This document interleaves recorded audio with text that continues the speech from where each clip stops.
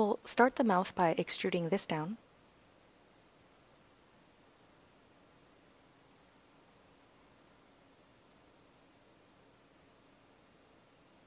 With this vertex selected, control left mouse button to extrude to the outer corner of the mouth.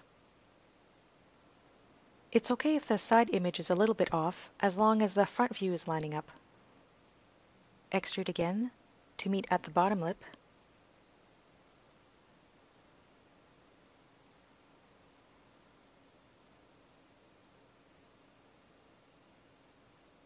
With both these edges selected, press W to subdivide twice.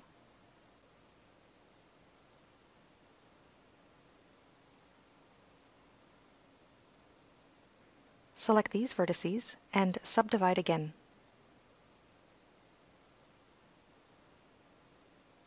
Adjust the shape following the lip line.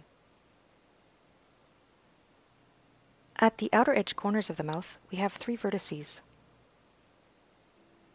And as we did for the eyelids, mouth's top and bottom line up.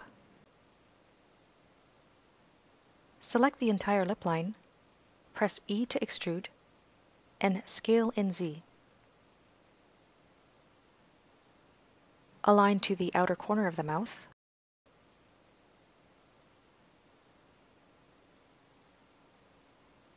Translate in, creating a slight angle.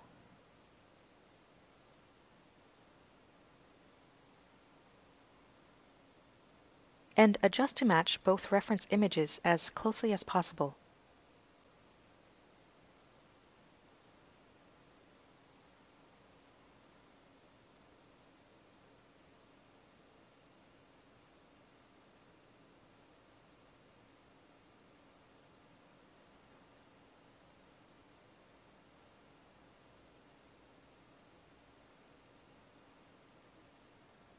Add an edge loop at the center. In side view, translate in Y to match the reference.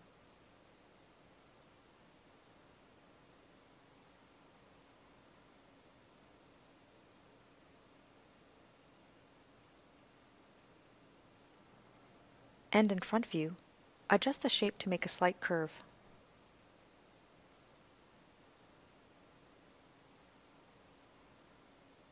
As a final step, we'll define the lip line with an additional edge loop.